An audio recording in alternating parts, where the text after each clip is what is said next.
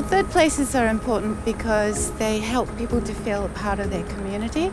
It's where you bump into people, come across familiar characters, just your regular neighbours or people passing by, and it makes people feel more at home. All sorts of places which allow anybody to visit. They're not exclusive. You don't have to be a member, and you will interact with your neighbourhood people.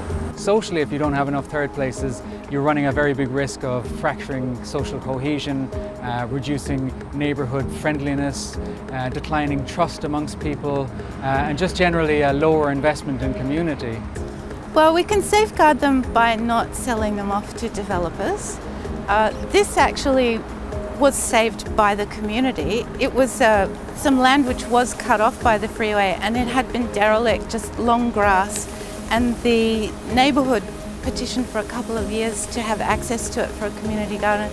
So this is a citizen-led third place, really.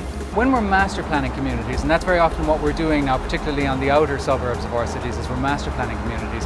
So it is possible in those situations to actually design in third places from the outset.